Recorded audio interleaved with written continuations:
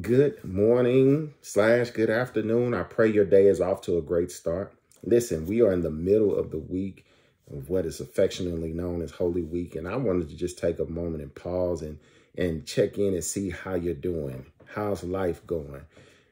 I pray that you're spending some time this week praying and really reflecting on what this week really means. When you look at all that Jesus went through on our behalf in this week, because he loved us just that much, I think it's worthy of reflection and worthy of leading us into a place of solitude, to pray, to praise, to give thanks, to ponder how much God values us. I want to tell somebody right now, if you don't recognize it or you haven't heard it in a while, you're worth it. The reason why I know you're worth it is because Jesus died for you. He died for you. That means you're worth it. And as we think about this, let us think about this week, who we can be bringing with us on Sunday, who may have been away from church a while or never really anchored to hear this message of hope.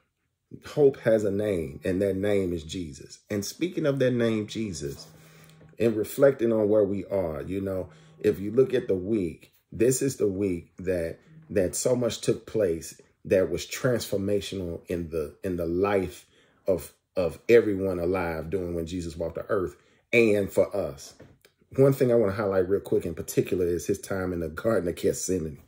The word Gethsemane means oil press. Wait a minute. The Savior of the world, the Prince of Peace, chose to enter a place repetitively rather, for a place of retreat that meant oil press, meaning when life was pressing, he went to a place that meant oil press, meaning squeezing out what was unnecessary to get to what was necessary, to press out so that God could press into him and pour into him.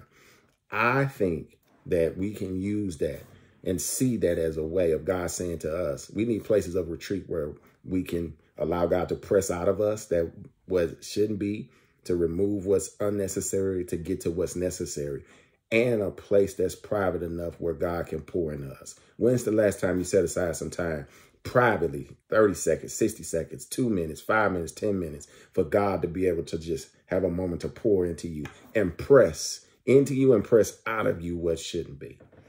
So if you don't do nothing else this week, as we're leading up to the amazing things we have going on, community fair on Saturday, worship, which I think is going to be something phenomenal and amazing, telling this story about the hope we have in Christ. Please take some time, enter your garden, allow God to press into you, to press out of you so he can pour into you, to get to that which is necessary.